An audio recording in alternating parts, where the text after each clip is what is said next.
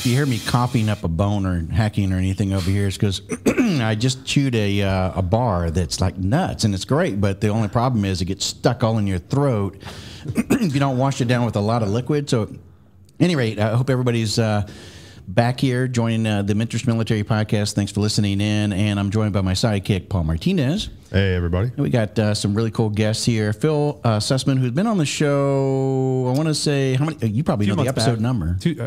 170, 270? See, people are that's awesome. When There's been a lot. I love it when people, and 15 Perry Street. Thanks so much for reminding me of the studio and stuff and allowing us to come here. It's really cool for me when people say, "Oh yeah, I remember," because when I have them back, they're like, "Yeah, I was episode 172." I'm like, "Oh, that's so wicked cool that you know the number, and everything." That's like, so anyway, welcome back. No, it's great to be back. Thanks for having me. Yeah, and you brought your brother Mike. So thanks for coming, Mike. Absolutely. Yeah, co-founder of American Yogi. Oh, see, that part I didn't know. Surprise. Guy behind the guy. That's it. The shadow governor of American Yogi. Right. And you're probably the better half of it, I'm assuming. Better looking. Well, I'll give him that. All right. So for those who didn't listen to Phil's original episode, we figured that what we'd probably do is highlight rather quickly your past, because you had a very interesting one before you came in the Army. We were just talking about, and then of course you had the whole Army experience. So maybe you want to kind of share a little bit about that and why it was that you even came in the military in the first place. Yeah, absolutely. So I was a photojournalism student at Boston University a long time ago, and I went through 2 or 3 different majors. I tried business, didn't like it. I tried writing, didn't like it, and then finally I found photo, and I loved it. So I was in the photojournalism program, and about 2006, well, exactly 2006, I decided to go to Israel. I wanted to be a combat photographer.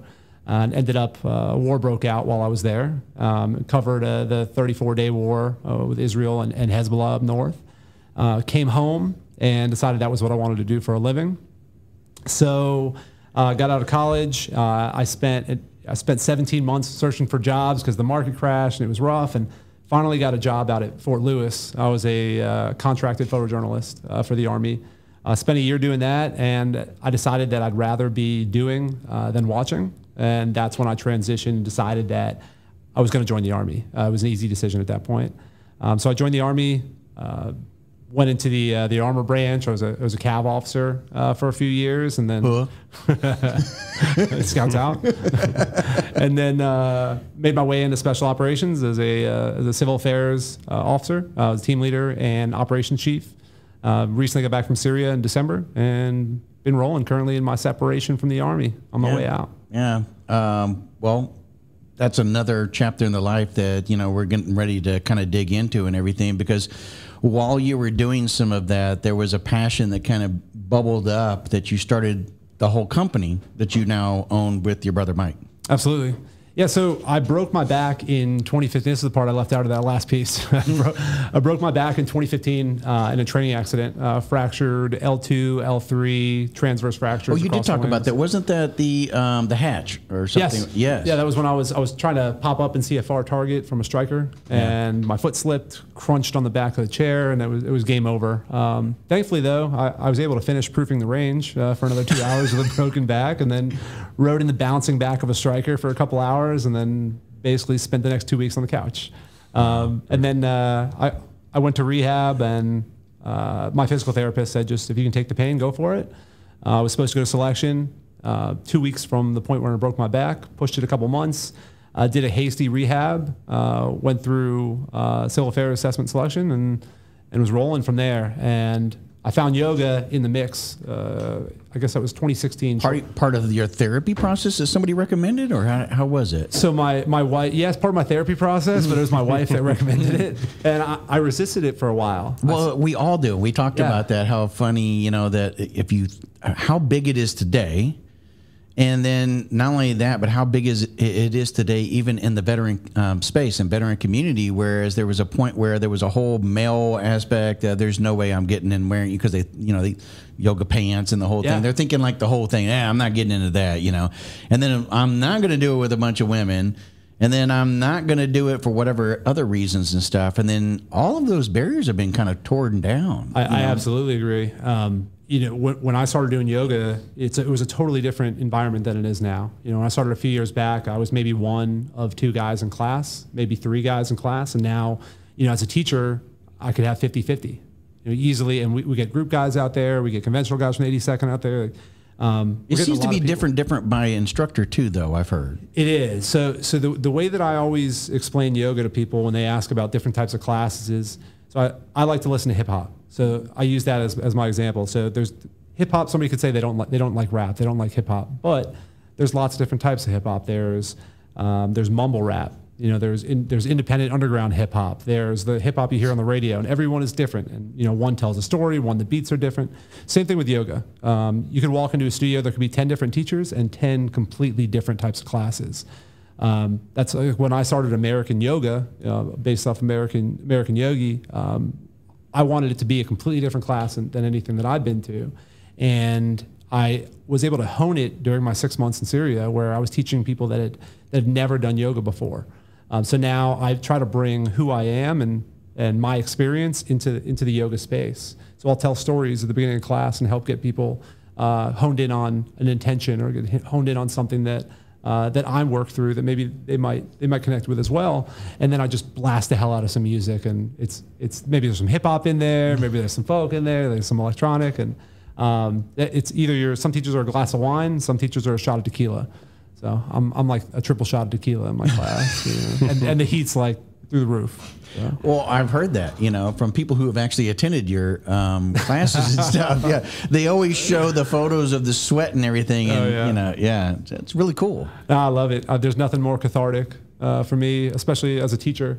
I was a wrestling coach long time ago after I got out of high school, and I never thought that I would get the same enjoyment coaching as I did as a wrestler, winning matches. But then I found as a coach, I got even more. It's the same way as a yoga teacher, where there'd be classes where I'd be in tears in class, or I would have this amazing, groundbreaking experience in my body, in my mind. But now as a teacher, and I can still have that experience and provide it to others, is unbelievable. So Mike, how was it that you got engaged? Did he just kind of drag you along, or how did you get into it? So I was going through something at the time, some relationship issues, and wasn't quite where I needed to be in life. Probably needed some sort of flame lit under me as well. And having the business background, was always looking for that thing that I needed to do. Not that I wanted to, but that I needed to do. Mm-hmm. It turns out that my brother happens to be the best business partner I've ever had. And that could always go awry, right? I mean, working with family and friends, yeah. Absolutely. It was something that I never wanted to do. And, in the back of my head, I was like, working with family, I don't. So when he approached me with this idea on a napkin, kind of cliche, but no, it was legitimately at the kitchen table on a napkin. Yep. Right after I got back from the yoga festival, where the idea popped into my head, where there was 5,000 people, and it was 20 guys that I tried counting the guys, and there was maybe 20 in the whole group, and not one product for guys there. Yeah. And that's when I had the idea. I approached my brother, and we sat at a table with a napkin and pitched American Yogi. And it was born that day. I had just gone through a divorce, and it was just, it made sense to get involved in something, and who better to get involved with. Were you a practicing yoga person at that time? I had started meditation as a therapy post-divorce, but the physical practice, not at all. Yeah. Not at all. So that kind of like the buffet aspect of yoga that he's talking about. You take this day, you take this day. That's kind of how I ended up finding my way into the yoga world. So I started with the business side of it, and just watching people experience it is really what got me into it. I was seeing everything that they were taking out of it, and I couldn't help but join. I would also say that the same reason a lot of people find the practice and even become yoga teachers, some sort of, not everyone obviously, but a lot of it in our community, we find it through trauma. My brother as an EMT, having responded to Katrina, he was on the ground in 9/11. He'd been through his share of trauma as in the EMS world, and I'd been through my share in the Army world, and we became close kind of through that shared trauma, and we've started healing together over the last, 4 years since we started the company. It's pretty incredible when I listen to some of the stories that he's had from his deployment experiences, not so unlike the experiences that I've had on my deployments. Yeah, totally. Yeah. I mean, you know, we talk a lot on this podcast around post-traumatic stress and everything, and we were talking, you know, before we got on air and everything about how EMS, and I would even say, you know, we talk a lot about police officers. You know, I mean, a lot of times you're going by the same trauma scene over and over again, whereas in the military, it's thousands of miles away. It's true. You know, when you leave deployment, you come back home, you're not seeing it. You may be driving by it every week, going to the office. Yeah, it's you know, it's an interesting experience to wipe a room clean that some unbelievable trauma has just happened, whether it's physical or emotional or whatnot. Wipe it clean, and then a 3-year-old little girl with an earring stuck in her nose just needs to just needs to be popped out. And we just, you know, somebody just lost their life there 11 minutes ago. And that's what we're doing. You know, it's you wipe it clean and you move on. So the trauma of the military is not unlike the trauma in the medical world. I mean, it's one and the same. Yeah. Yeah. 9/11, everybody, of course, knows where they were. They can, you know, especially if you were alive during that time period, can pinpoint a time. Probably one of the most traumatic periods, I would imagine, you know, in experiencing that. For you, how has yoga benefited you in that and in this business? And does it kind of help heal you from even those trauma experiences of what you're seeing? You were talking about how you see the other experiences. I'm assuming it's also helping you heal in some ways as well. 100%. Yeah. 100%. Yeah, no, you know, the trauma after it was buried way down for a long time. You know, I think the only thing that I had done for myself to deal with the trauma before that was, you know, kind of what anybody does, you get a tattoo, you know, so I got a tattoo years later, but I hadn't dealt with it. You know, I wasn't sleeping well. I had these crazy dreams from then and you know, all the recourse that comes from something like that. The meditation part was really what got me there. You know, the breathing, mindfulness, journaling as well. So all of this is part of yoga. These are all limbs of yoga. The physical practice has been nice. Just, I mean, you generally tend to, you know, feel better after you sweat. You know, so you release those endorphins and things just feel better. And that's what leads me to even further recovery. So it's just it's a vehicle. I could put, you know, a veteran T-shirt on you and no one would know the difference. For one, you got the cool operator beard, but I mean, you know, I'm saying your experiences and what you're sharing are, I mean, it's exact same thing. And I think that's what a lot of times, you know, people feel like, well, I can't relate to you, you know, because I haven't served or whatever. No, you've probably experienced some of the same things that people who have wore the uniform have done and have experienced, and in some cases maybe even more traumatic, you know. And again, I like the fact that that you decided to join Behind the Mic, because, you know, everybody may be listening to this, or there may be quite a few people who are listening to this who have some experience or something that's there, and this is certainly one outlet or one way in which to start the healing process, is what it sounds like. Yeah, absolutely. You know, when he was even telling that story, you know, 1 minute having a pretty traumatic experience, and, you know, 10 minutes later you're in a completely benign environment. You know, I instantly went back to a traumatic experience that I had, and, you know, we had a death that on an operation that I planned, and then I was on the recovery team, and then we kept training, and I had to go right back into the talk after bawling my eyes out behind a vehicle and write another order. And I think we're talking about the exact same thing here. Mm-hmm. Mm-hmm. Just two sides of the same coin. Sure. Yeah. Absolutely. I mean, how has yoga, or why do you think yoga has really caught on within the veteran community and veteran space? That's a heavy question. I think honestly, don't say Joe Rogan. I mean, he's helped. I think more people are feeling comfortable because it's like there's veterans and there's active duty service members who are kind of coming out of the yoga closet now, yeah, and raising their hand and saying, like yourself, yeah, like myself, yeah. You know, people come to my class probably because I look like them or look like a normal dude, and I'm raising my hand and saying I do yoga. You know, I have been diagnosed post-traumatic stress. I have been diagnosed with severe depression, with anxiety, and I have been very vocal about it. And I think and I'm just talking about my little slice of the yoga community. And I think it's helped there. But I think, this last deployment, when I'm seeing these jacked, tattooed operators doing yoga, and we were doing it very open and publicly, where other people see that, and they're not afraid to be seen anymore, in that environment. I think that's been the biggest shift, and we're talking about it.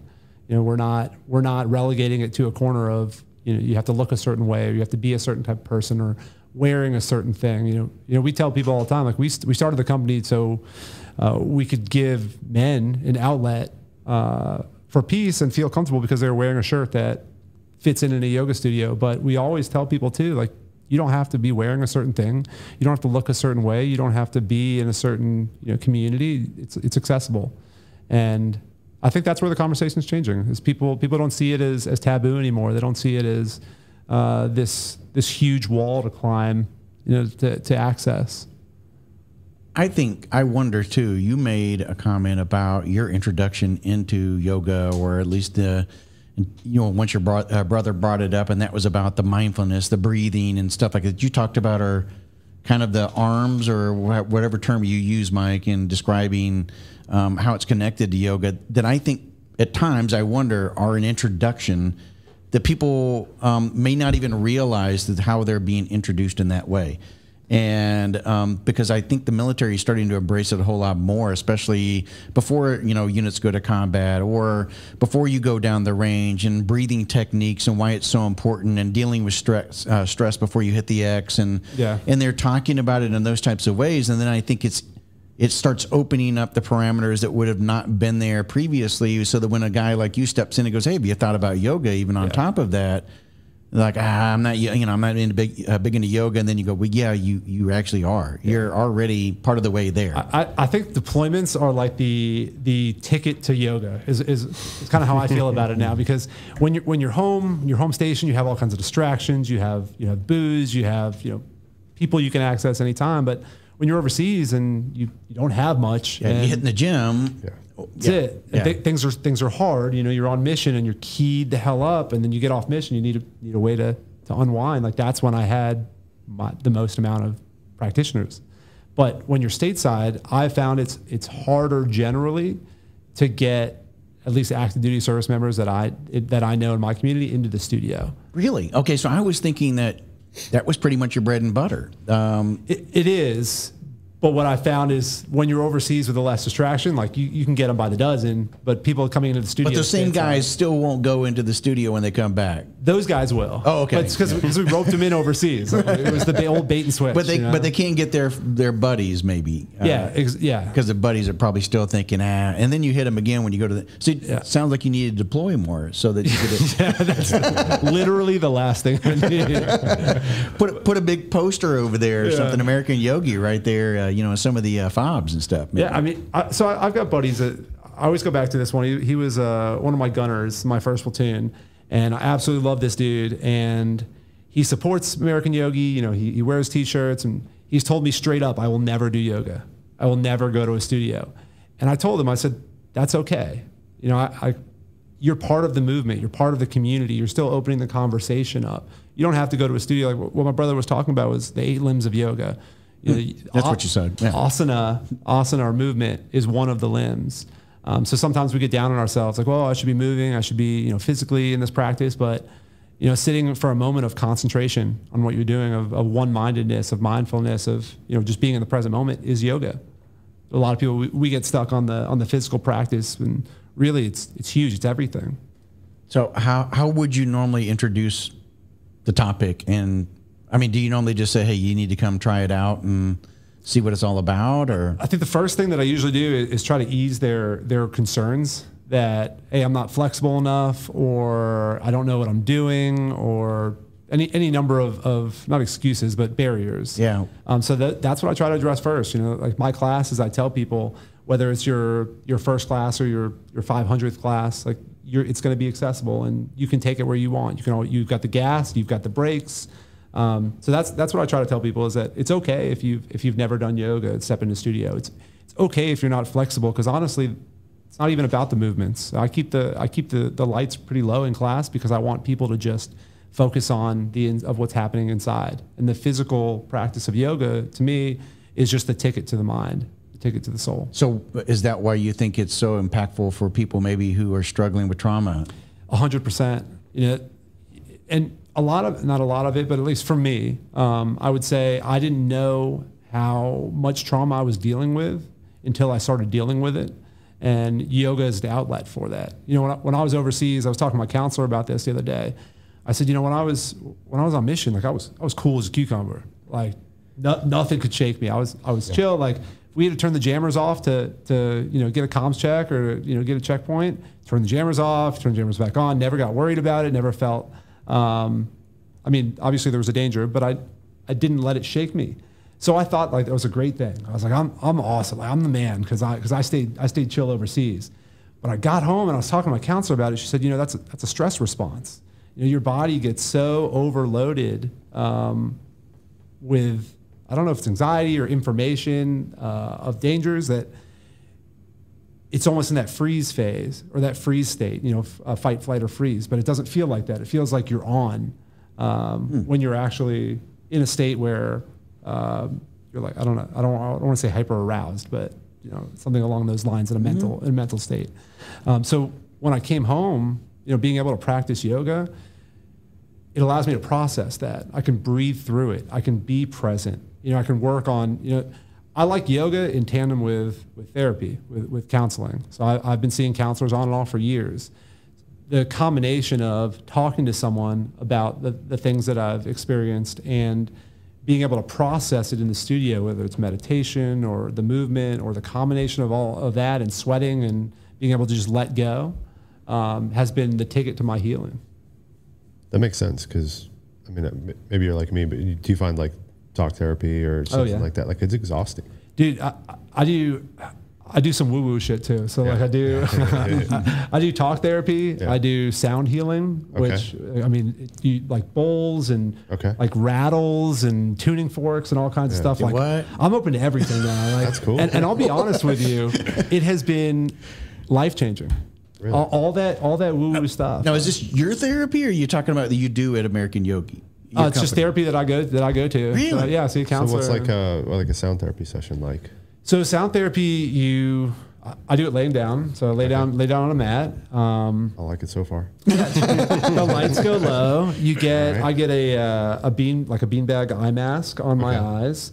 I get sometimes a weighted blanket. Okay. I like to hold either a stone, they call them worry stones, like a heavy stone that's like nice and smooth that fits into your palm, or I like to hold a mala so I can go through the beads.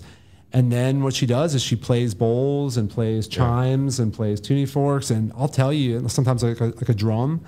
I have gotten into the most like trance-like states. So the most significant experience. So we do talk therapy, but I also do a combination. So one day we were doing a sound session, and she said she was really drawn to like thinking about my hands, like the things that I hold in my hand and I've held in my hand throughout the years. And I started thinking about a buddy. My best buddy that died, and I was with him for the last 24 hours of his life, and I had this picture in my head of holding his hand in the hospital as he was brain dead, and that image used to be really hard. I mean, I didn't even know I had that memory in me. Yeah. Like the sound healing brought that up, and the combination with doing previous EMDR therapy as well. So like the bilateral movement, we do it with like a light bar. I accessed my trauma, was able to transform it through talking. And then when it came to the sound therapy, I'd realized that because of the counseling that I'd done, because of talk therapy, that memory was not, like I used to shake. I'd be on the floor shaking, bawling, crying, like balled up in the fetal position whenever we got into those really traumatic moments. But then through, over time, I've been doing this current block of counseling for the past 6 months, a couple times a week, where that memory now of, picturing that dude, my buddy's hand in mine was a neutral response physically, something that used to debilitate me. And that's the combination of therapy and talk therapy, sound healing, yoga. I don't know that of course, I've heard of probably and seen, but I thought it was the hokey stuff. I didn't know what the hell was going on. But I mean, the way you're describing it makes it sound like something that the average person would be willing to do. But why is it Why is it working? I don't understand the theory behind it. So I'll be honest with you. I don't know exactly what it is. I know it has. Is there a medical response? Is it a true? Really? From what I understand from my counselor, there is, and it plays a lot on the water in your body kind of thing. I don't know if it's the water. Like I know it's the nervous system that it affects a lot. So correct me. Parasympathetic versus sympathetic. Parasympathetic is the chill state. Mm-hmm. All right. So there's certain sessions we'll do that are aimed at transitioning your nervous system and your thought patterns into getting into a parasympathetic state. And I can tell you, hands down, from the beginning of the session to the end, like she's brought me from extremely anxious state, extremely keyed up state, like where there's days when I get just really jumpy, and it's gone by the end of the practice, by the end of the session. So I don't know exactly what it is, but I can tell you that me 5 years ago, I never would have tried it. It would have been way too out there for me. Yeah. But now I'm open to healing. I've spent 10 years just like Mike was talking about, like bottling shit up and just packing it down, and now being able to just be open to healing it, in whatever form. Somebody comes to me and said, you should try this. I'll try it. Yeah. What do we have to lose at this point? I've always wondered about the hesitation, because sound therapy sounds a lot more accessible and easy than talk therapy. That's one of the reasons I chose EMDR when I was. So what is you said it? Both said it a couple of times. What is it? You have a light bar, and it sends you track a light. Your eyes are supposed to follow it. Yeah, your head stays still, your eyes follow. Oh, just like they do with the doctor when he does the light in front of you, says on the physical or something. So this is a therapy. It's a therapy, yeah, and you can talk during it about your trauma and stuff like that. It helped me get over a death of a good friend of mine, Michael Jankowicz. Like I couldn't even say his name. I had no idea. No, just like you said, it's an uncontrollable reaction. It just would crush me. Yeah. A bawling, sobbing, like biblical grief. And I tried to talk to some people about it. Didn't really work. So they said, well, we have this EMDR, and you look at a light. And I'm like, well, that sounds a lot easier than talking to some shrink, but we did talk through it, and it works. And it's, I guess the mechanism, it's lateral eye movement is supposed to reduce some kind of trauma or anxiety effect. I think it's not only the eyes, but she was telling me if you say you're driving and you start to get keyed up, something she's told me to do is I tap with my left hand and my right hand on the wheel, the bilateral movement, or you can just move your eyes to both sides of the road. Yeah. It's soothing somehow. My counselor's also told me to do that with my kids. So my kids they get crazy at night when it's time for bed. So I usually ring a bowl for them too. And just them watching my hand go back and forth is calming. It's unbelievable. And it's scary too. Like, I don't know if you had this experience, but, she told me, she's like, you're about to be, deep in that traumatic event. Yeah. And you pinpoint it. She warned you before because she knew. Oh yeah. I lived in it for 3 days, my first session. Wow. Like I was in that moment. It was really, really hard. But then over time, it was life changing. It doesn't make it so the memory goes away. And tell me if you had a different experience, but it transforms the way that your body processes that memory. Yeah. That was my experience in that instance. Well, what I'm hearing is that both of you are very much open to looking at different modalities in order to help the healing process, and I think you're right. I think there are a lot of people out there that they're searching for maybe the golden nugget, but what if you could get multiple ways in which to heal it, and it may not be one, but it may be you're going to heal it. You bubble it up first, and then you can attack it a different way. Yeah, it's like you're echeloning fires, right? Like you're just layering it on. I think for me, that's what's been the biggest difference. Because in the past, I've just done talk therapy, and then this past 6 months, I've gotten into the real woo-woo stuff, and including sound healing and EMDR, and the combination. It's it's life changing. It sounds like you're kind of taking what's the word I'm looking for? I don't know. Like a more complex approach in the sense that it's because I think a lot of people, and maybe it's Western medicine, but you break your back, you take pain pills, you get surgery. 100%. You have a trauma, you go talk to a shrink, you take antidepressants or anti-anxieties. Yeah, there's a decision tree that goes into the process, right? But there's algorithmic. But that's not actual healing, right? Yeah, and obviously those therapies have their place, but There isn't a magic pill. And sometimes what I found is people get frustrated and they just stop. Yeah. So like even the first time I started going to behavioral health a few years ago, they put me on a ton of meds, and then I had a bad experience with a psych, and I stopped going, and I went cold turkey on all my meds, and I almost had a stroke. Like I was on Klonopin, I was on Ativan, I was on Zoloft, and they never checked back up on me, and I just went cold turkey, and it was a horrible experience, and I almost swore off behavioral health altogether. I almost said, I'm never going back. But when I got into a place where I found myself struggling with, I start to see like the data points in my head, right? I start, checking the blocks on, okay, well, I'm experiencing this, and this. It's time to go get some help. It's time to step outside. And then, I think I had one other experience before where I'm at now. And if I hadn't kept going to therapy, like kept trying, just like yoga, right? Like every teacher is going to be different. Every counselor is different. They have different techniques. Like I'm going to physical therapy now because I have arthritis, herniated disc, growths on my femurs, like basically you name it. Nice. I'm busted up. But my PT is developing a plan based on what he sees every day that I've never experienced with another physical therapist before. So just like physical therapy, your mental health, your talk therapy, your behavioral health counselor is going to have a different approach. Do you ever look at it as maybe I don't need a PT? I already know what I need to do with my body because of all the stuff that the modalities that you've used? Sometimes, yes. I could definitely see that occurring where it'd be like, I can heal thyself. I don't need you. Well, what's great though is he'll say, he'll do something. I get numbness in my hands, like they just go numb. That's the nerve constantly. Probably you got neck pinch nerve in the neck, right? So I got the same thing. It's terrible, right? If you notice me shifting here, it's the nerve pain. I'm like I have to pull down so I can open up the. Yeah, it can be debilitating, right? Like I can't look over my shoulder. Yeah. But now I didn't know that I had a pinched nerve until I went to a physical therapist, and he was actually like feeling around and trying different things and testing out if he could stretch my neck and put my neck back in place.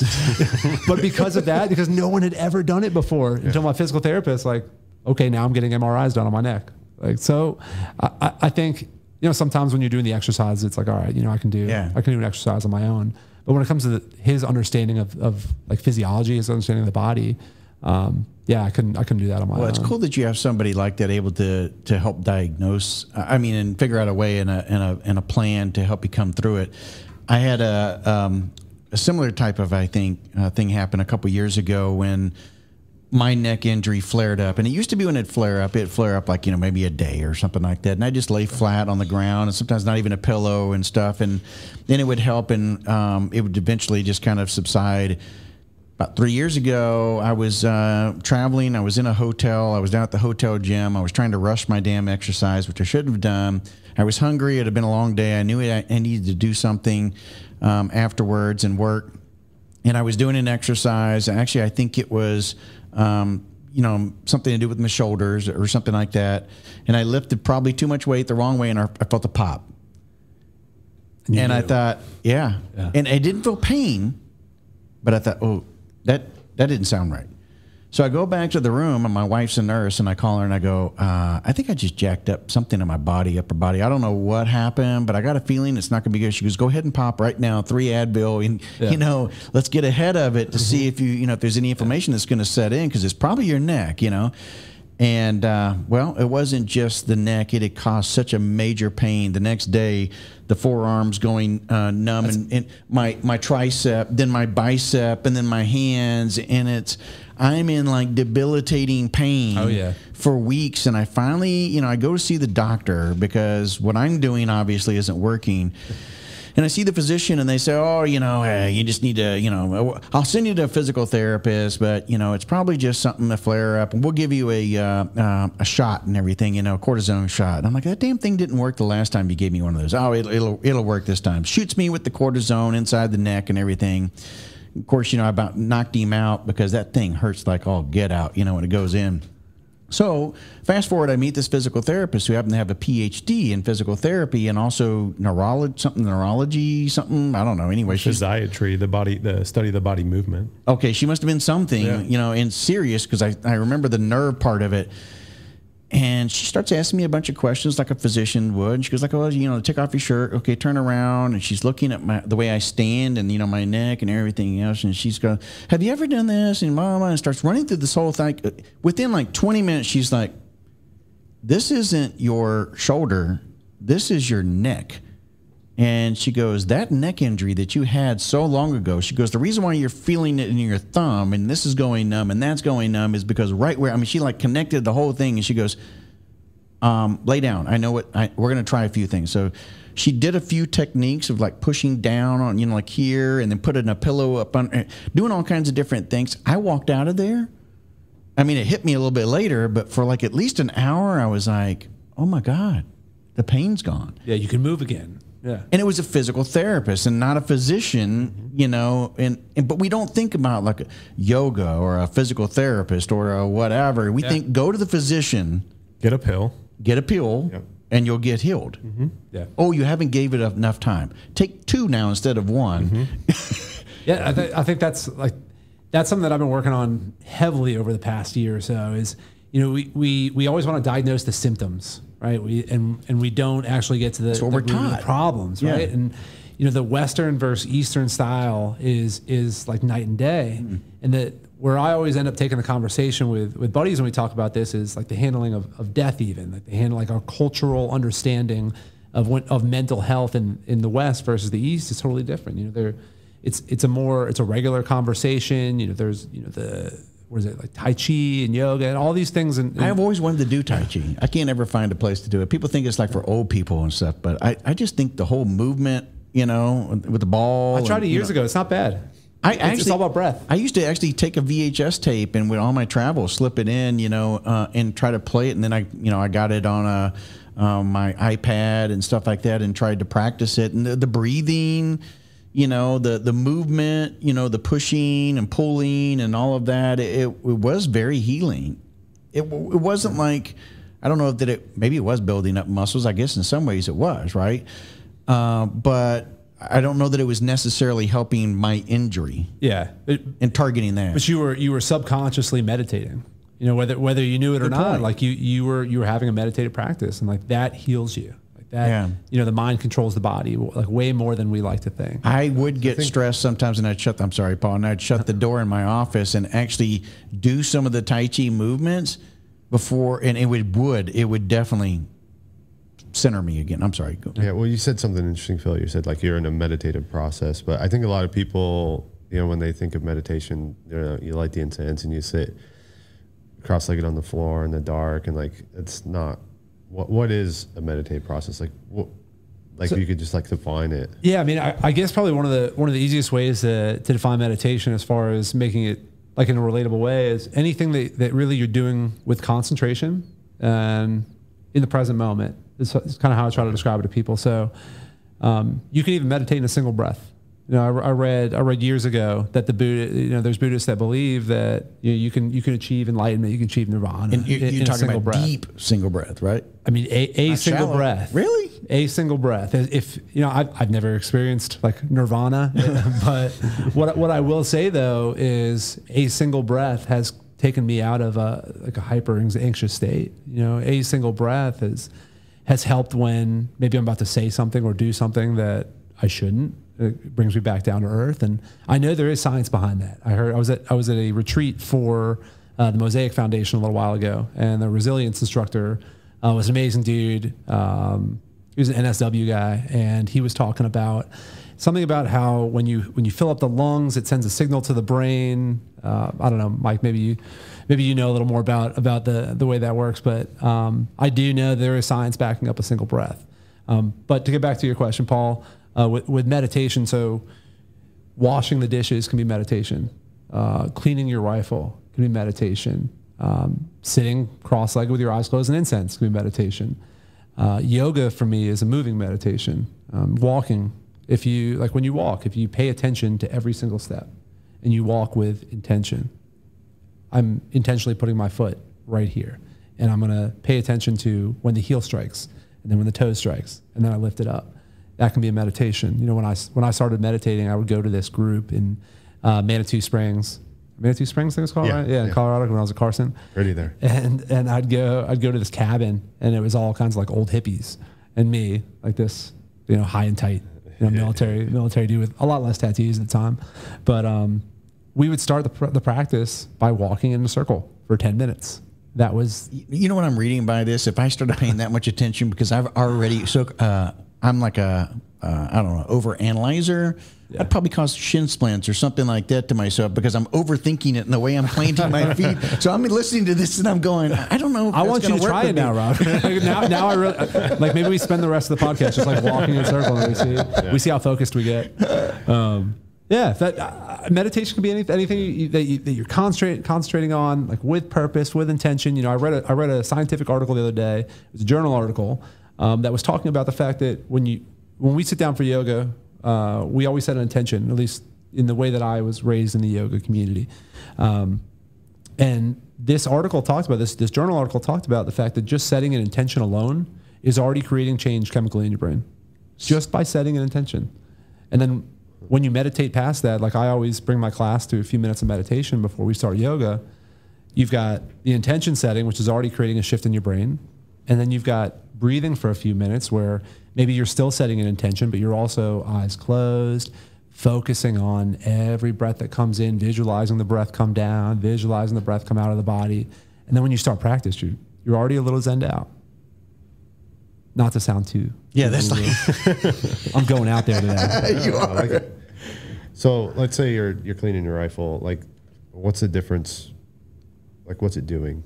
If you're cleaning your rifle, you're thinking about the bills, you're thinking about the last mission, or you're like not really focused on the task. Like we know there's so many things you do automatically. Yeah, and that's the point. You hit the nail on the head. It's not doing those things automatically. Okay. It's doing those things with purpose and intention and paying attention, because like you can eat a whole meal, right, and forget you ate. Like you didn't even pay attention to the meal. But I've been driving and go, holy crap! That's the other drove 2 miles and I didn't. Yeah. That's scary when I do that. It is, but you can meditate. Like if you're consciously breathing and you're paying attention to the road and your environment around you. Like what I tell my yoga classes is find 3 things to ground you in the moment.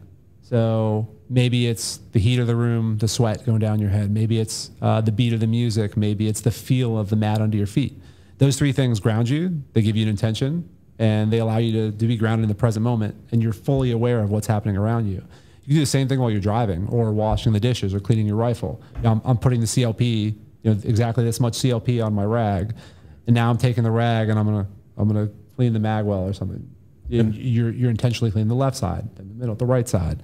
So anything that you do that you're focusing on, absolutely, driving included. And what's the benefit of that versus doing it automatically? Like what are you accomplishing? So that's during that time you're not thinking about the bills. You're not thinking about your, taking your dog out, or how's this mortgage going to come through, or should I buy a house, or should I fix my car, or whatever. So that time, it's like he's saying, the distraction, if that's what you need it for, if you need a distraction temporarily, that's what it's for. Then it just becomes part of your routine, right? Yeah. So that's the same reason that the EMDR or any other kind of biofeedback works, right? So it's distracting at first, and then your body realizes, wait, I don't need that in my head all the time. I don't need that constant, broken record track. It's the same. They use EMDR. They use biofeedback for concussion, for TBI.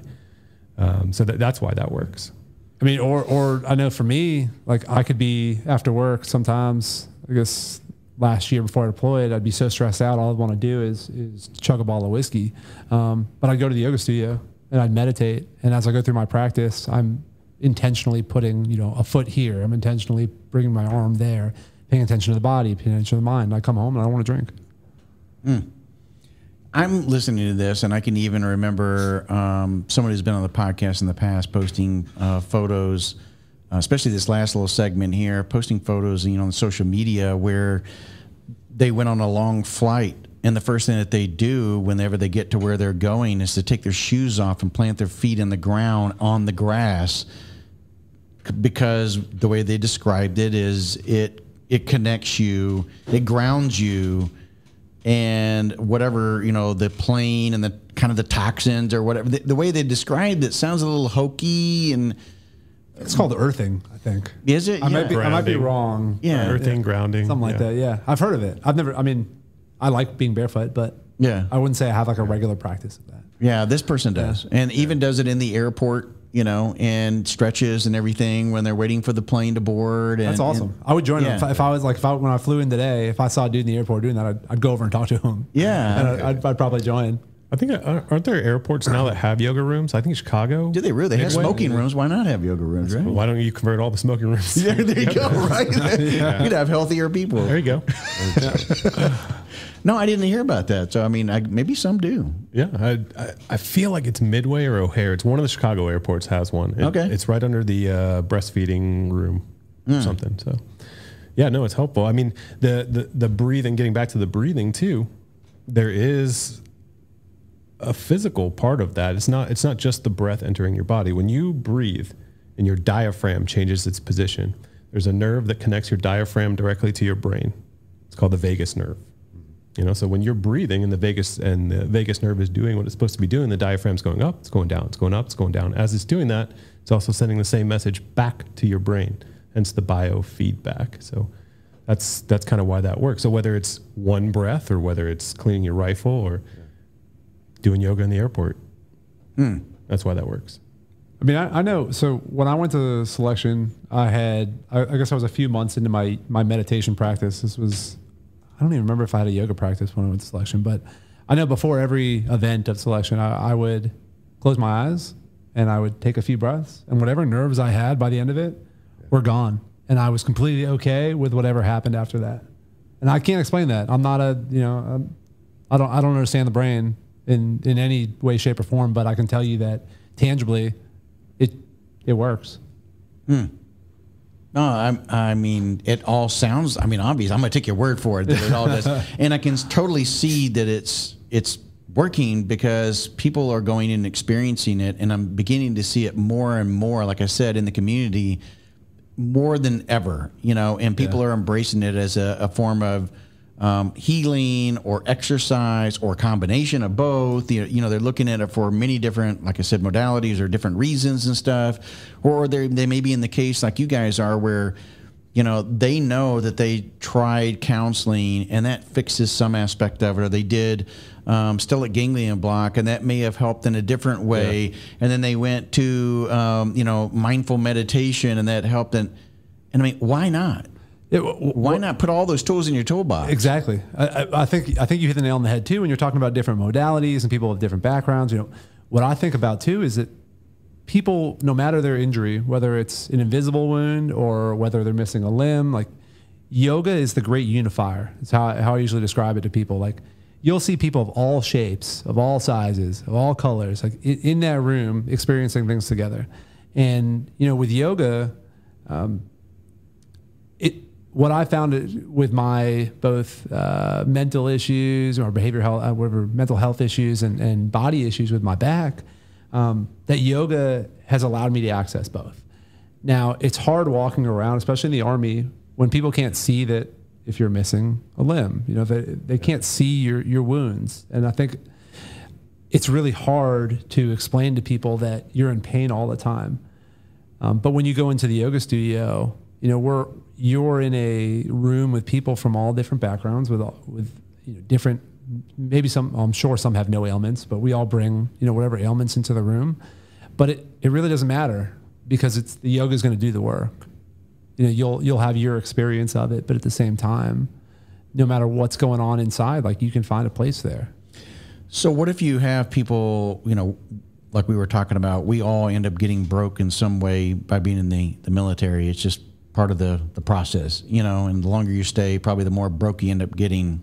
And how do you approach it where people come in the studio and they go, okay, I'm willing to give this a shot? Because one, I'll see if the hokey side of this works from the mental standpoint, but maybe physically I need this from a physical therapy or exercise standpoint. What if they're broke, but they're not sure if they can do specific exercises or if they should, but yet it may also heal them. Yeah. Do you have an opportunity? Well, before you can take a class, you need to have a one-on-one and a counseling session to get that information to make sure, or you just say, hey, if it doesn't feel good, don't do it, or how do you approach that? So I think we have informal counseling before yoga, I'd say, like verbal counselings, if you will. Because if there's a new student in the class, a lot of times I'll talk to them, say, welcome to class, or they'll come down and say, hey, it's my first time doing hot yoga, and we'll have that conversation and say, like, where is there anything you can't do? Is there anything that hurts when you move a certain way? But a lot of times I don't get that opportunity. But just how every teacher is different, right? So I teach to where my body's at, and my body is very restricted. So I offer a variety of modifications or variations for literally every pose that I bring my students through.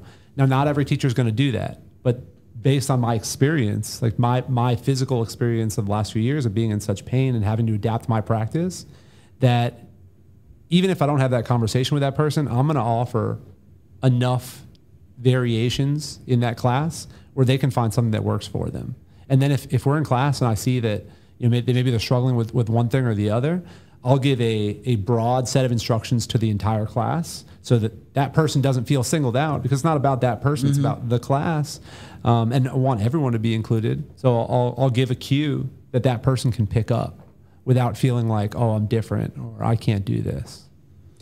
So post-traumatic stress, I want to kind of go down the path of, now taking the mental side of this. We talked about the physical and the mental part of it, but there's such a stigma, around post-traumatic stress, especially if you're within the military, that you don't want to come forward and talk about it. Maybe it'll get to a point where they don't even want to, if you go to yoga, maybe you're being labeled as, hey, if you're doing yoga, that means there may be something there. You know what I'm talking about? It's that, oh, hey, he showed up down at American Yogi, so maybe, I think you're exactly right. I've had a similar experience. When the first time I went to therapy years ago, I went off post because I didn't want to be labeled as someone who was going to a counselor. And then that was kind of my gateway to starting to get help. The next time I went and sought out help, I talked to they call them MIFLICs, the military family life counselors. I think they have them on every post, and it's completely anonymous. Like your command is not in the loop of it. You get I think 5 or 10 sessions with a counselor. Because once again, I didn't want to be labeled as someone I didn't want to come on the blotter, on the radar of the command. It's like, oh, so Phil's going to therapy, so maybe something's wrong with him. Maybe he shouldn't be trusted with X, Y, or Z. And then you're scrutinized. Exactly. Well, that's what I was talking about. So all of a sudden, oh, I see you there. Yes. So that's what I was worried about. Like, that's why I didn't go seek a proper therapist. But there came to a point where I just needed it. So once you cross that threshold, the hardest part is looking at the threshold and saying I'm going to go talk to a therapist, and I'm going to do it in the Army system or whatever branch you're in that system. And your name's going to be on some sort of list somewhere. And that was the hardest thing for me to swallow, that I knew that my command, that my leadership was going to know that I was in therapy. So what was that going to change? And what I found out really quickly is nothing. It changes nothing. Yeah. And I've been going to therapy on and off.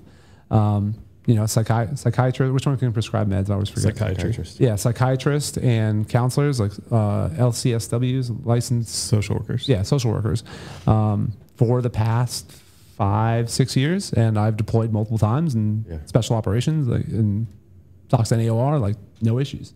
Yeah. I've been on a variety of meds on and off, and I had a successful career. Now I'm on the tail end of it now. But would you have had that successful career if you didn't seek mental health? I don't think so. Able to keep it together? I don't think so. I think I would have. Yeah, probably, but I would have struggled like hell. Yeah. I would have. It would have been even more painful. It was hard. Pre-mission train-ups are brutal. They're nonstop, especially my last job as an operations chief. I was working from morning till night. We were going TDY constantly. I was training constantly. You're in that I don't want to say hypervigilance, but you're keyed up all the time because you're just ready to go. And I had some really tough nights, but if I didn't have at least the outlets that I do, it'd be even harder. I'm not going to lie. I drink a lot. Yeah. I'm human. I've spent plenty of nights in a bottle, but now I've quit drinking. And if I hadn't gone through all those things and sought help along the way, I don't think I'd be where I am, open to the different modalities that I am now. So I would love to see the stigma lifted. I think if more people knew that nothing is going to happen to you, your counselors, at least I can only speak to the Army system because it's the only one I've been in.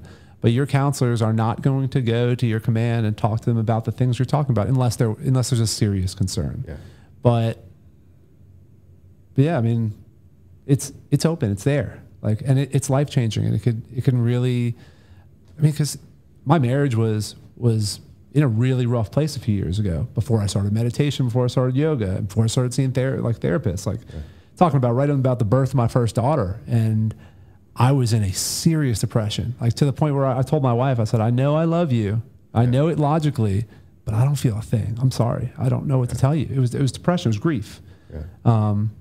If I hadn't gone to a counselor, I don't know how I would have overcome that. Yeah. So. Well, I think I would like you, obviously I want the stigma to be lifted, but it should be encouraged. I mean, you're going down this road where these aren't highway miles. You know, you do a military career, you start when you're 18, 19 years old. By the time you're 30, you may have as many dead friends as your 80-year-old grandmother. Yeah. That's a conversation I had. You know, we're like talking about people, places we've lived and people we've known. And, you know, she go, and I had these neighbors here and they were fun and we went and did these things, but, you know, they've passed away. And I'd be like, yeah, and I had this buddy and but he's gone. Yeah. Or, you know, they took their own life or whatever. And you realize, like, that's a lot of death to be packed into, you know, 10 or 30 years. And then you think about, like, the things you've had to do. You know, I mean, there's a lot of moral ambiguity, and you're just carrying it around. And you're not supposed to go and talk to somebody whose expertise is in mental health. That doesn't make any sense to me. No. Like, it should be encouraged, and I think it should be taken as a sign. Like, if you're seeking mental health, that means you care, one, about yourself, and one, about whatever unit you're in and whatever mission that's supporting, because you're trying to get better and you're trying to maintain that edge so that you can carry on and be effective. Yeah. It just doesn't make any sense to me that that's not the case. And I think there is a big shift. You know, we talked to a lot of senior guys, sergeant majors, first sergeants. You know, I was just talking to my buddy Belford. He's a first sergeant down at 75th, and he held a formation and introduced his he brought his counselor. That's cool. To formation. He's like, I've had a relationship with this woman for 5 years or 4 years. I don't remember, but years. And he's telling his privates, his PLs, his, you know, platoon sergeants. He's like, this is how I get it done. This is how I've been able to have success. That's how the conversation is going to change. Exactly. I mean, that's saved my life. I had a first sergeant Anderson. I was at the same company that Belford's a first sergeant of now. And he held a formation. He's like, my children are feral. I'm an alcoholic. Me and my wife are, you know, on the rocks, and it's because I'm drinking too much and I'm not addressing these things. Yeah. And he's like, you can only do so much PT and go to the fight gym so much. He's like, I'm in counseling, and anybody who needs it, you can get it too, and you will still be standing in this formation when you're done. And that, I wouldn't have sought help as soon as I did if it weren't for him. And it probably saved my life. There aren't as many active duty voices, I think. And it's improving, but there aren't as many active duty. And there hasn't been until probably recently very many veteran voices actually talking about it, because there was still fear of the stigma on the outside, you know, of how they were going to be perceived. And we talked about this in other episodes, including earlier. But, you know, are civilians then going to view them as broke and, you know, not want to hire them, or somebody that's a risk in the business, in the workplace? Same types of perceptions, maybe slightly different than even what the veteran space is, you know, when they're I mean, on active duty space, I mean, when they're on active duty. So what they end up doing is just being silent through this whole thing. Yeah. But when you start seeing, like, you know, people on active duty like that coming forward, and then you hear the veteran voices now going, guys, we can't do this anymore. I think it is there's a movement happening. I agree wholeheartedly. You know, I was in that retreat I was talking about. I taught a handful of Marines, veterans from the Battle of Fallujah in 2004. Those dudes had never done, most of them had never done yoga before, had never done any mindful practice, you know, mindfulness, meditation. And then, you know, when I was talking to them, you know, kind of on the off time outside of yoga, I was asking them about like their VA experience and mental health. And, you know, even just a few years ago, you know, there was extreme resistance to it. Like, you know, these guys are some of the most amazing dudes I ever met. And, you know, they've been through a hell of a lot. Yeah. And there was a stigma even for them to go to the VA and talk about post-traumatic stress. And I mean, we're not talking about that long ago. Yeah. You know, and even from then to now, I feel like there's been a massive shift. You know, we're not there, but we're definitely getting there. And I feel like our community, you know, the greater society as well, but definitely our community is hungry for authenticity. Yeah. You know, they're hungry for voices of honesty and truth about kind of what we all go through. And so we know we're not alone, because especially with social media now, you know, while we're more connected than ever, we're also more isolated than ever. And then, you know, you look at the past year and a half with COVID, you know, I think just being honest and being real about the things that we're dealing with, especially from senior leaders, like it doesn't, I mean, I remember as a team leader, like I sat down with my team, and it was a 4-person team, and I told them, I was honest with them. It was like a brand new team leader, and I was like, this is what I'm going through. Like, just so you guys know, you know, this is what I'm dealing with. This is what I've been dealing with for years. They didn't know how to take it. Yeah. They didn't know what to say. You know, who knows? Maybe down the road, like one or two of them sought some help when they needed it. But you know, I'll never know. But I never regret. You know, I've told from my very first platoon, I always tell them, like, I value honesty more than anything else. I don't care what you do. I do care what you do, but if you're gonna do something, just be honest with me about it. And I just like I would expect that from my guys. Like I'm gonna give that back. Did you ever tell First Sergeant Anderson? No. Yeah. I've got him on Instagram. So see, you just may never know. Yeah. But you know what? It doesn't matter, because, you know, it may happen. Yeah. And if it did happen, great. But it's not like you need to go find out if it happened. It's just be yourself, be open, be honest, get yourself out there. It's really hard to do, and it's hard to put our bag luggage. I mean, our generations before us, you know, we're only talking 1 or 2 generations. They were called the silent generation and those types of things because they held things in a lot. There are dirty secrets that are out there that, you know, people don't want to know that's in the closet and such, you know.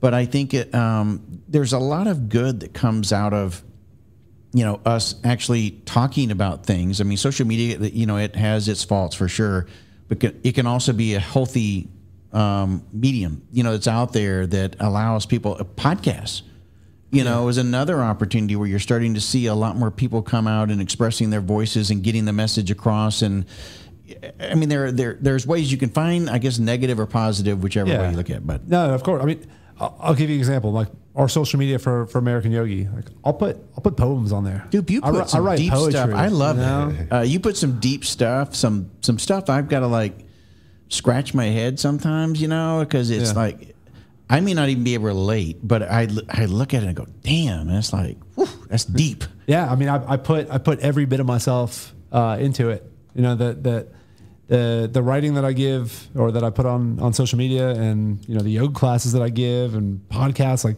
whatever I do, like I do, you know, whole-assed, and I do it honestly. And I think that it's cathartic for me.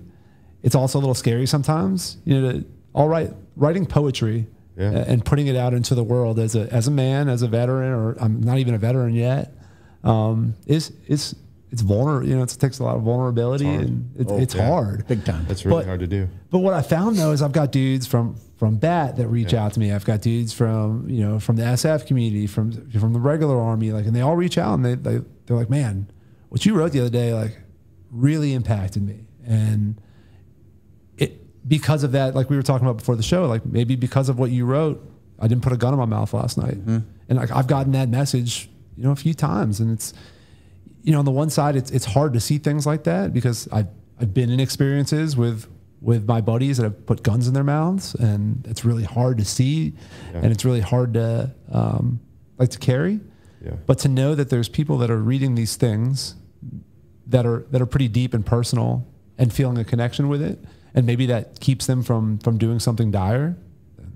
I'm going to keep writing poems and putting poems on the internet. Yeah, that's what keeps us going here, you know, and doing the podcast is, quite honestly, those types of comments, and not just those comments, but any kind of positive comment that way. It says, hey, man, you know, you guys are making a difference. It means a lot when we get that feedback from individuals. And, you know, when I read some of your poems, well, first off, like you said, it's one thing to write a poem, which people can automatically just tear apart because you didn't do a rhyming technique the right way, or whatever, you know what I mean? They you know, like they do in a photo of like, why is he wearing that in that photo, you know, and all that kind of stuff. It's like, dude, you totally missed the message. Did you read anything below that, you know? But I mean, people will find ways to tear it apart, but I appreciate, and it's one of the ways I was telling Kelly Roby, as a matter of fact, who was a earlier guest, that I really appreciate those individuals who take the time to share a message that goes beyond just a photograph, and it's a positive message of healing, of hope, or whatever the case may be, or just a raw emotional message that goes out there. And it's quite frankly one of the ways this podcast started, because I would like be surfing through Instagram, and maybe, you know, I was connected to you, Mike, but then, you know, somehow I saw in the search button, you know, your brother's photo, and then I read the thing underneath it, and it would be like, holy crap, I got to get Phil on the podcast. Because then, you know, you're being the type of person that I want on the show, that is going to be vulnerable, willing to be vulnerable, willing to share that kind of message that people quite honestly need to hear right now. It's the positive thing that we need to really put out there. And I'm talking about whether it's veteran, whether it's, you know, civilian, or, you know, active duty stuff. You know, especially active duty, we've got to get more active duty understanding that it's okay not to be okay. Well, I almost think you should be kind of proud of your trauma. Like the kind of trauma that you get from our line of work, you earn that. Like you don't, people think, oh, I've got to go talk to a shrink, or I've got to do yoga, or I've got to do whatever kind of therapy I'm doing, and like that's going to make me a pussy. It's like, no, man, it's the opposite. You have this trauma because you were a badass enough to go and do the hard thing in the first place. You don't get to this point where you need to do this much self-care and seek out these therapies without doing something really hard and admirable and you know, masculine or brave or whatever you want to call it. Like, you don't get that by sitting on the couch. That's an awesome way to put it. Yeah. You know, like you earned this. There's only one way to get it. So don't feel like you're less of a man, or you're not as tough. Or but I think that's the whole thing. It's not, to them, it's not a badge of honor, and they struggle with that.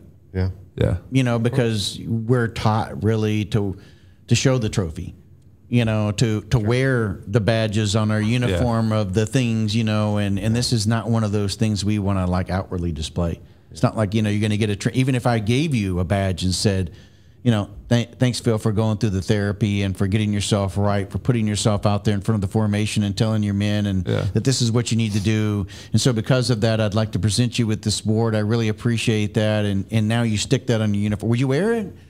Probably not. You know? Yeah. I mean, my tattoos honestly are my badges. Like so my tattoos all come from like a place mostly of trauma, and like this is how I dealt with them, how I dealt with that trauma. So yeah, I guess I made my own badges, you know, put on my skin.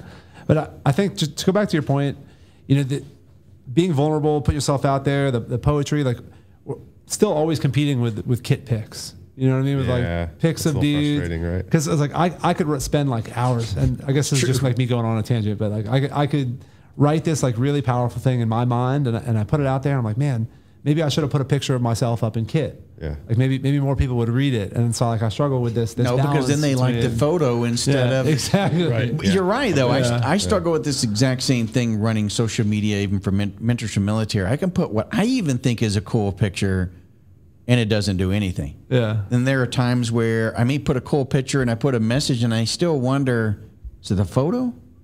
Or was it the message? Was it the writing? Yeah. Because I don't get very many comments, I begin to really think, okay, it must have been the photo. So you know what I've heard though is that you shouldn't worry about, and this is what I try to tell myself, don't worry about the amount of like likes and the amount of, you know, I guess in the algorithm, how big the post gets, but about all the people that read it and don't like it and don't post anything on it, but that you've affected. So that's what I always try to tell myself, is that it's okay if I only have a certain amount of followers or, you know, a certain amount of traction on a post, because there's people out there that probably got something from it. And, you know, hopefully it affected someone enough, you know, that maybe it set them on a course to try yoga or meditation, or, you know, try to get some help.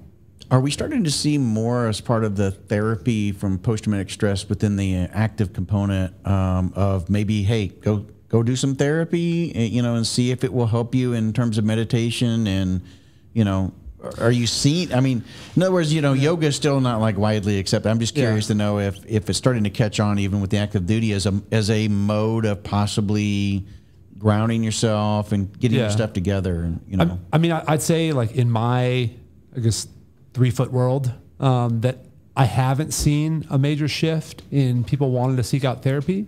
What I have seen is my counselor has gotten a lot busier in the past, over the past 6 months or so, and she books out now. So I would take that as a sign that there's more people that are seeking I would definitely help. take that as a positive. Yeah. But what I would say, like in my like scope or my sphere, I haven't really seen a major shift in people that are actually reaching out for help from a counselor. I think it's there though. It's like it's on the tip of the tongue. I mean, resiliency is that's like the big thing in the military now, is how do we build more resiliency into our service members. And I know that the training's becoming more accessible, and it's mandatory. I think that's the issue. I was just thinking about like something like MRT, Master Resiliency Training? Yeah. Like it becomes a write-off, right? So there's really good techniques in it. Yeah. And there's a lot of like Eastern philosophy that's infused in MRT.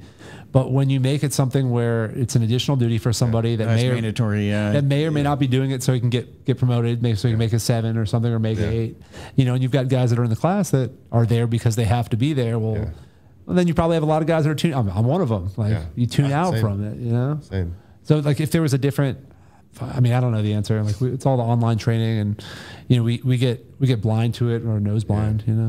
Yeah, the online training I think is a mistake. That sucks. Yeah, we had one guy in the platoon and he did all of it.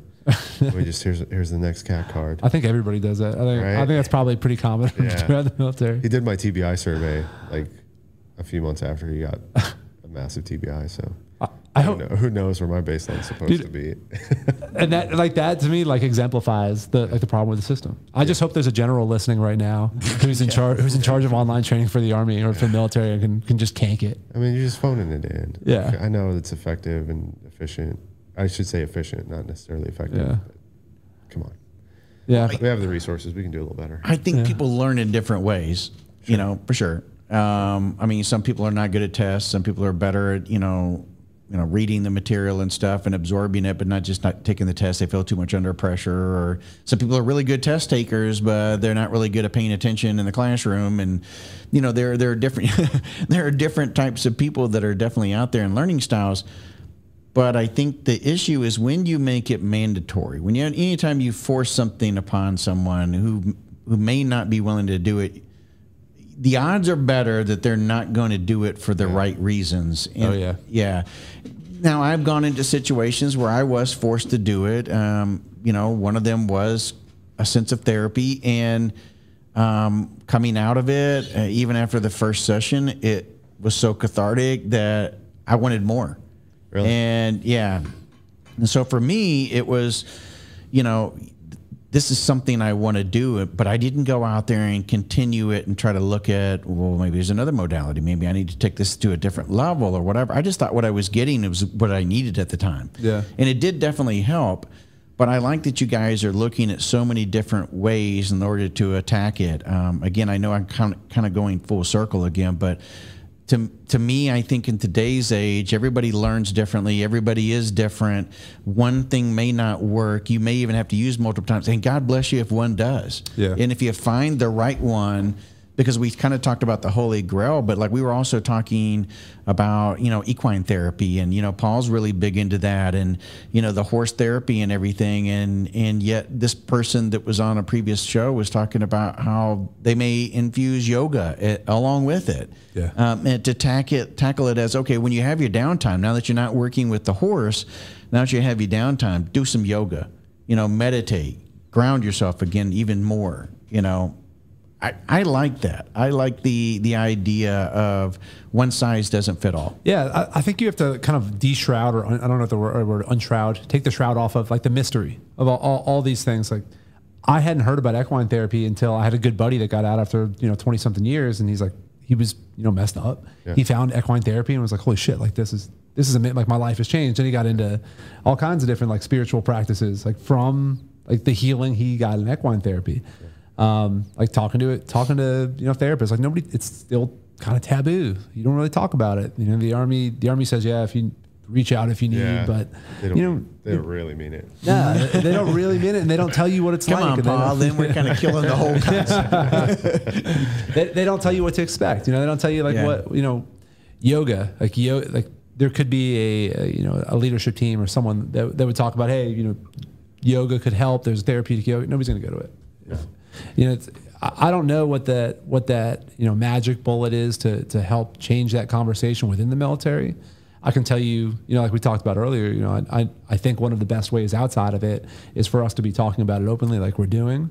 Inside the military, it's tough because even if I saw a meme, it was like it was like someone's face being like really frustrated when the Army is telling you to do something Army related, even though you joined the Army, on purpose. That's kind of like what it's like when somebody tells you to go to therapy, go to yoga, whatever. Like if somebody tells me to do something, if it doesn't align with like where I'm at, or even if it does, and somebody tells me to do it, I might not even do it because I'm being told to do it. As his business partner, I agree with that statement. I told my wife last night because my kids are really tough and they're like really stubborn and like we'll tell them to do things, they'll do it their own way. And I told my wife, I was like, I've never taught them that, but I'm telling you, it's 100% how I am. Like if a rule doesn't make sense to me, I'm probably going to break it. Yeah. But sorry to all my command. It's I think hard for people to realize, especially when they have kids, that whatever you did and however you are, that DNA did get passed. You're probably going to experience it again, maybe even on steroids. Yeah. Oh, definitely. Yeah. Yeah. My brother can attest.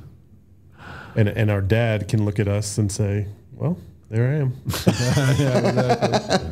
Well, that's where that old saying of you are your father's son. 100%. Oh, yes. Yeah. 1000%. Yeah. And we see it all across the board. I think that, as time goes on, I want to believe that things will improve, but I do worry about if we start forcing it in or putting it out there in a certain way where it sounds like we're forcing people to do things that they may resist and it may get worse. So we've got to be very careful of the direction we're going and how we're approaching, this conversation around post-traumatic stress and how you can get the right type of healing. Because if there's anything we've all learned by being in the military, it's that they'll screw it up if they can find a way. Because they'll overemphasize things and they put too much, or they'll use a canned approach so that they can put it in a PowerPoint presentation and slide it across the whole entire force. And feel like that's going to be the answer. Yeah, I feel like it's okay though. Honestly, I think like just put it out there. Like when the individual's ready, at least they know where to look and they know where to turn. That's kind of how I see it. And you can't determine that as a leader or as somebody that's in charge of another person.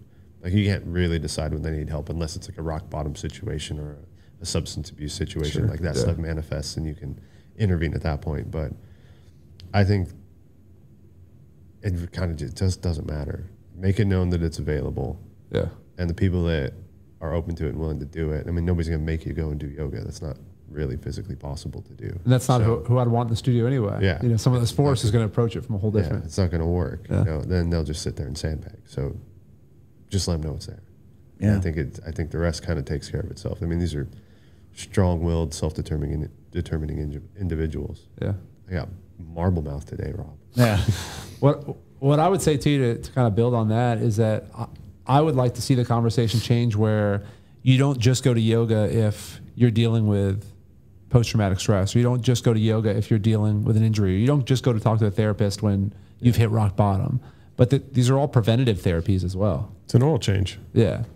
It's maintenance. Yeah, it's maintenance. So then when those situations do come up, like you're better prepared to deal with them. You're more equipped. I think as a society that we're almost taught to be reactive rather than proactive. And I don't know where that comes from, but we tend to not look at ways we can do, preventative medicine. We're really trying. That was a buzzword that came out several years ago.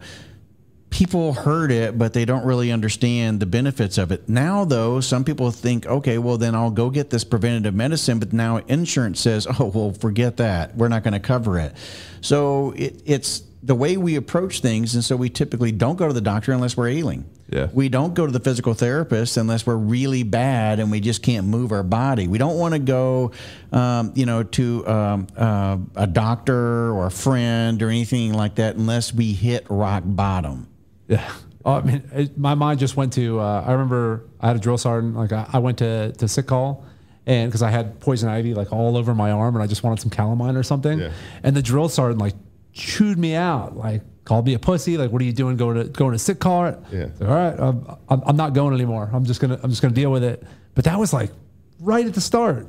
Oh man. Like you're talking about building a culture. Like we have a culture of don't go to the doc. Oh damn. Don't go to the medics. Like take some ibuprofen.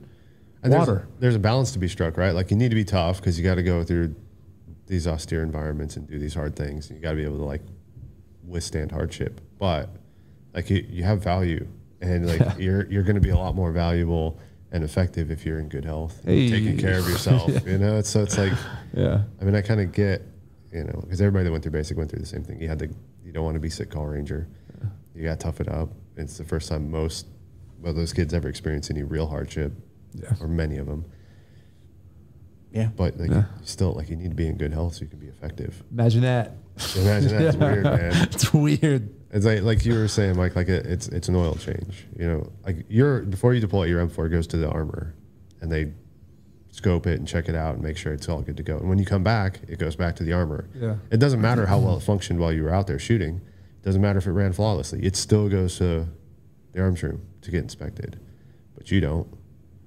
You just fill out the checklist when you get home. Your PDHA. You do your PDHA, lie through your teeth so that you can go on leave on time without talking to some other lady on, you know, in the SRP or whatever it's called. It wasn't until my second deployment that I started telling the truth on those forums. I never did, man. Never. See that right there. So I feel great. So they're trying to combat tours. Nothing's going on. They're trying to figure out a way to head this off and be proactive and get engaged and all of this. But then look what you guys are just talking about.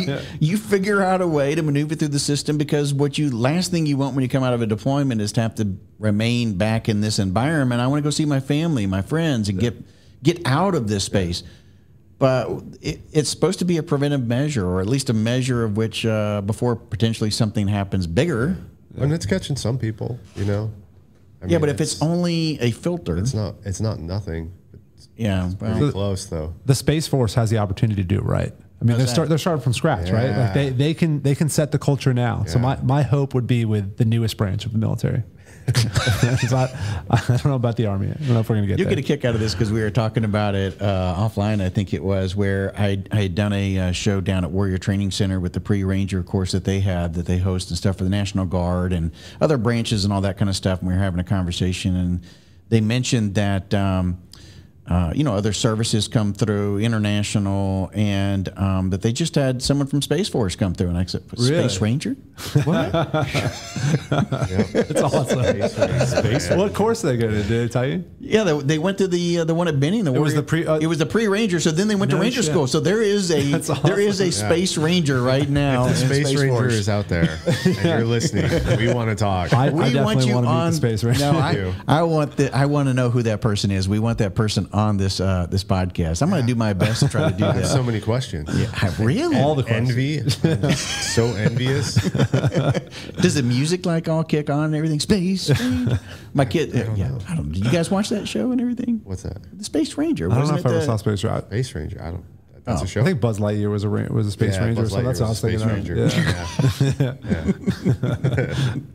How is it that I'm curious, in your line of work, Mike, how is the police force and EMS and trauma centers and stuff like that, how are they attacking post-traumatic stress?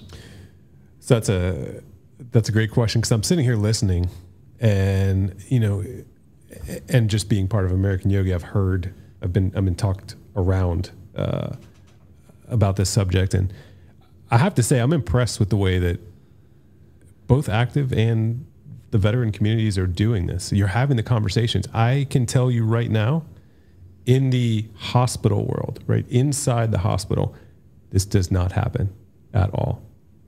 Really? At all. Does not happen. We have psychologists, psychiatrists in the hospital, and it's for the patients. Never happens. Wow.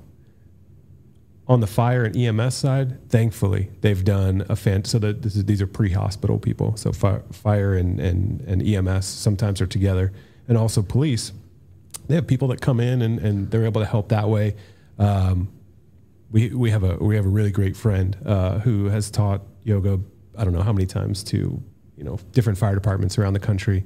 Actually, a few friends that do that. So on the EMS side, it's happening. The conversations aren't so much, but at least the physical stuff has started, and then maybe that will broaden people's minds into where they go next. But I'm telling you, inside the hospital, nurses, paramedics, physicians, nurse practitioners, you name it. Especially at major trauma centers. Doesn't happen. I mean, we have one here, Grady, downtown Atlanta. Yeah. I mean, they're probably one of the best. They absolutely are. And I would hope, I would hope that somebody's having that type of conversation, you know, and trying to seek out and find ways to, you know, to see if there's trauma there that they can impact in some ways through one of these modalities that we talked about, counselor or sure. you know, whatever. I'm sure somewhere in every hospital there's someone whose job it is to do that. Yeah. I'm not aware of it. What I picked up on that too is that if there is a single person, you're talking about a 200, 400 bed hospital, which means a lot of physicians, a lot of nurses and everything, and people in general just walking around that perform various functions within that hospital building and environment. And that's hard in and of itself. But if you don't have that mindset and you don't have that leadership and that culture within that building, that one person is not going to be that effective anyway. Sure, sure. And I think that's what we found within the military is that so long as we had the senior officers and NCOs saying if you go on sick call, you're basically a dirtbag, and then they were also not wanting to talk about the difficult struggles within their life, they were compounding and making it harder and suppressing that and compartmentalizing it within those individuals that were feeling the pain that needed the help.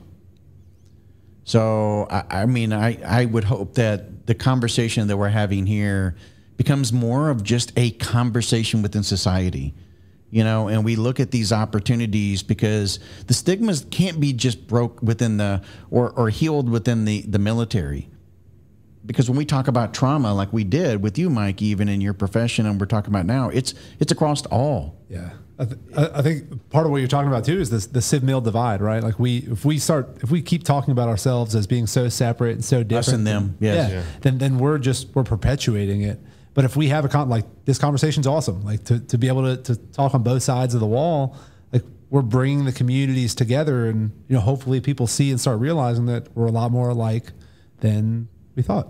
I can tell you from being somebody that's been on the outside for a period of time that that's one of the things that drives me insane is when I hear veterans, especially, still refer to or comment in ways that it's like an us and them. It's like you're not helping the situation at all. You know, we've got to actually have more conversation, and I wish there would be more positive conversation through the use of like social media and the things that we were talking about, through poems, through things like that really put that out there and use the platform in maybe a better way than what they even thought they would design it for. Because they thought we've got influencers or so-called influencers within social media who are really just trying to rack up more followers so they can monetize it in some way. They can make some money, and not necessarily for all the right reasons that you think they are. And they may be kind of living this whole facade, you know, putting this facade out there. I'm not saying all, but I think that there are quite a few. I don't know why you're looking right at me, Rob. What are you trying to say? So, well, because sometimes you're my devil's advocate. I look good in a bikini, and I like guns. Don't judge me.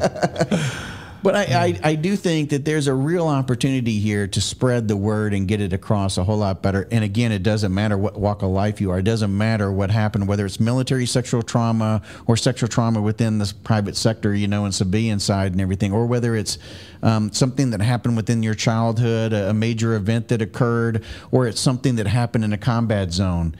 We're probably more alike in all types of different ways on this topic than what people realize.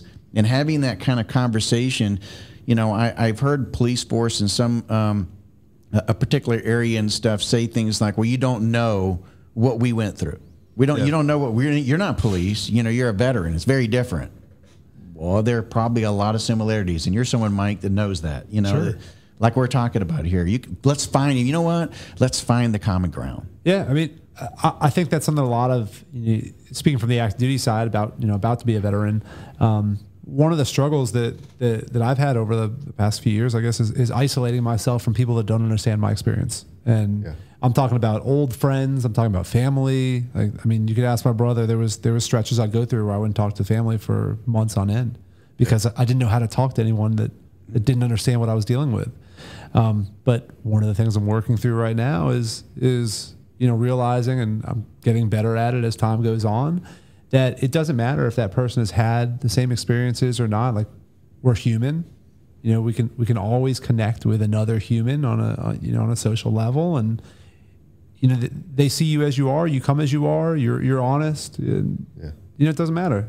It matters because it helps shape who you are, but when it comes down to it, we're all just trying to connect and find our place, be seen. Robert, I think we're rebranding you today. Why is that? I don't think it's mentors for Mill. I think it's mentors from Mill. Right? It's not just. I actually thought about that. It's not as catchy. No. But you're. So I don't know that if I shared this with you off air or anything, but I was talking to somebody. It may have been somebody earlier, but I struggle when I first picked the name. Everybody thought, "Oh, that's great," and then as time went on, I really struggle with, is that the right name? And because I think there are we could change it, but you can also change it however you see it too, right? Because that's kind of what we're talking about. Get from it what you want. If you want it to be mentors from military instead of mentors for military, I'm okay with that. That's pretty cool. Because I think it's still hitting on what the vision was and what we wanted to do in the premise and of the show and everything. And I told you at the very beginning, Mike, I just really appreciate yourself and others who didn't live within the veteran space, finding common ground within the show, and that's kind of what we're talking about. Let's find more commonality. Let's find, that space where we can all kind of, live within and have conversation then and dialogue. And I think we could move faster than what perhaps we're trying to think of ways now we can do that. We could really blow this out of the water. Yeah.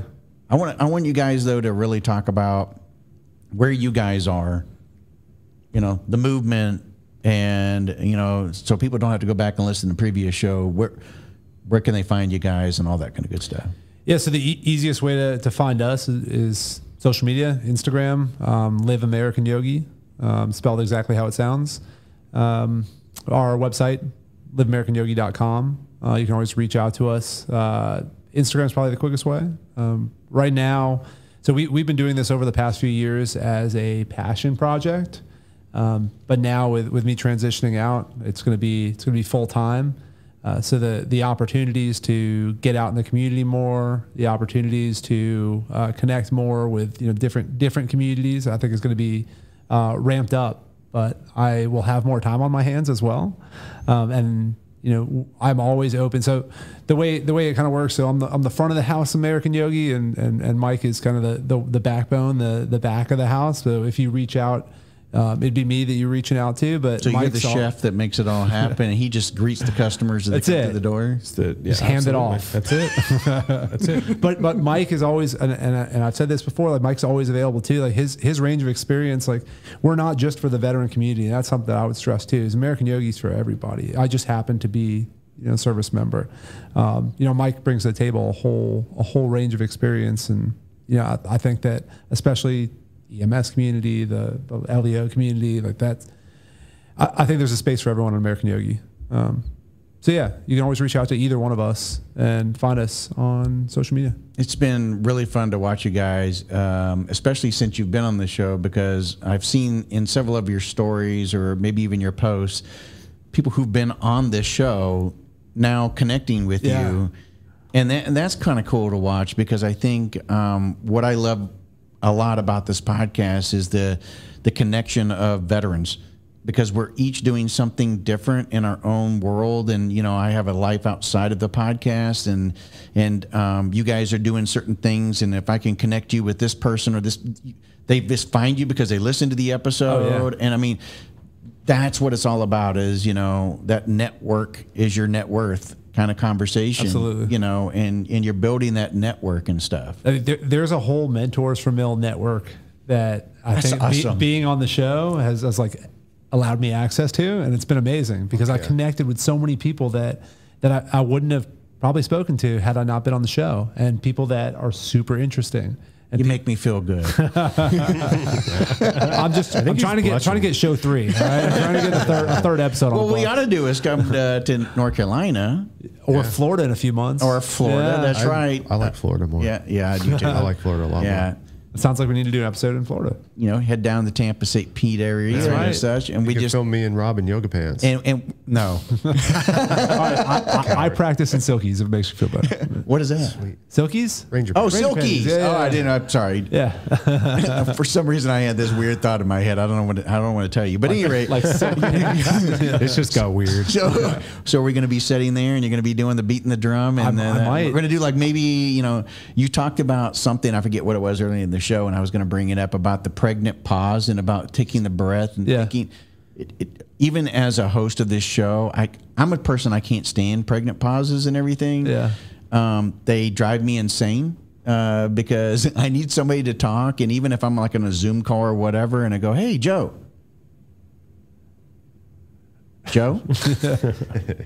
Yeah, I think that the issue here, Robert, and I'm like, oh my God, where have you been, man? It's like 40 seconds there, it kills me, right? Yeah. And so I could totally see us doing this show, and hopefully everybody would tune in, where we would just sit here for 2 minutes and just watch the counter go. Just breathe. That doesn't sound that compelling. It does, it?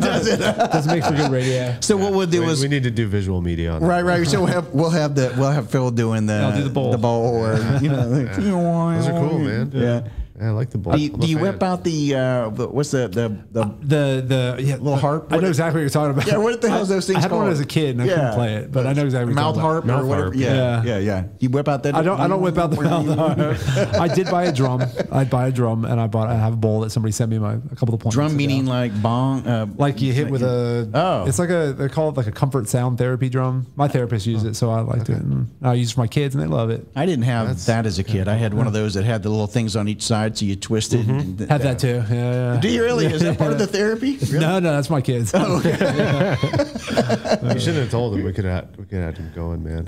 Like, here, try this. Give him some random children's toy. Like, you're doing it right, Rob. Yeah, do it great. Perfect. And we'll take pictures and put it with the podcast. Yeah. Well, before I let you go, are you guys offering online? I know how much we just talked about how you hate online stuff, but are you? No, I don't hate online stuff at all. Okay.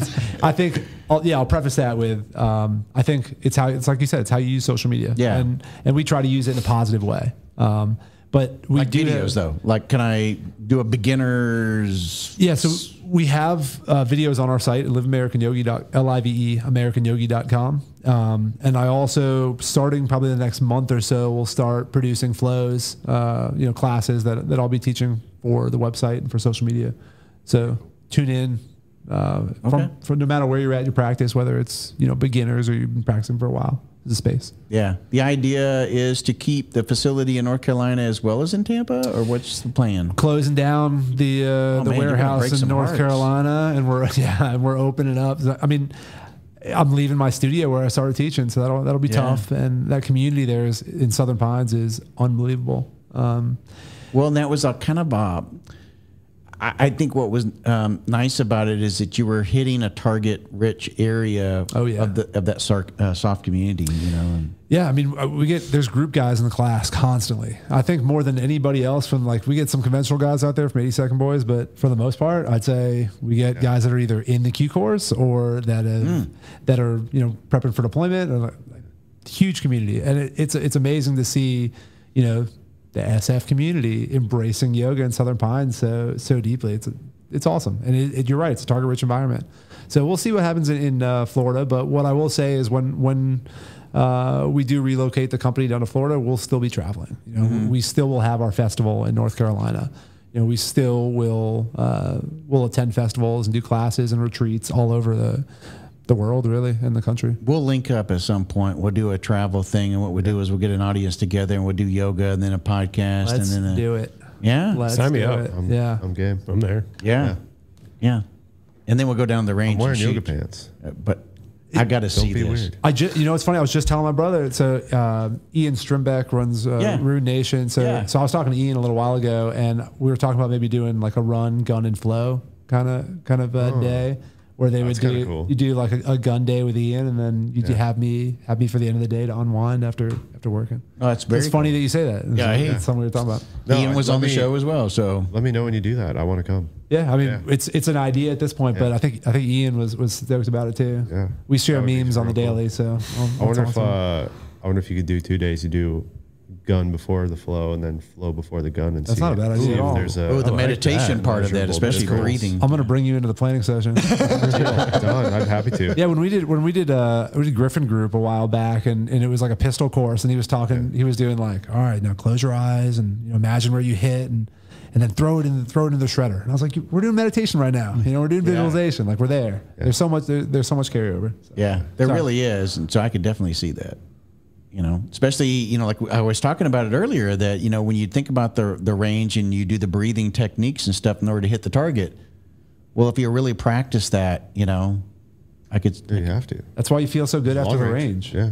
Because you've been meditating for hours when you're on the range. So it makes sense. Now it's all coming together and everybody gets it. Yeah. There you Conversations changed. We did. Secrets exposed. We did. We should have just said that at the beginning of the podcast, right? Then they wouldn't have listened all the way to the end. Yeah. Mike, Bill, thank you both for coming. No, it's a pleasure. Really appreciate it. Wish you nothing but the best as you head down there. And I'm serious, at some point we'll have to catch back up again. There'll be another number 3, or we'll do something along those lines, because it's always a good time when you guys come into the podcast and bring what you guys are doing and helping other veterans, and really appreciate that too. I mean, you're making a difference, I guess is what I'm trying to say, whether you realize it or not. I appreciate that. And I say this all the time. It's a privilege. It's an absolute privilege to have a voice in this community. So I thank you for having us on and letting us have a voice here. Too easy. Oh, yeah. Yeah. I hope that people get something out of it.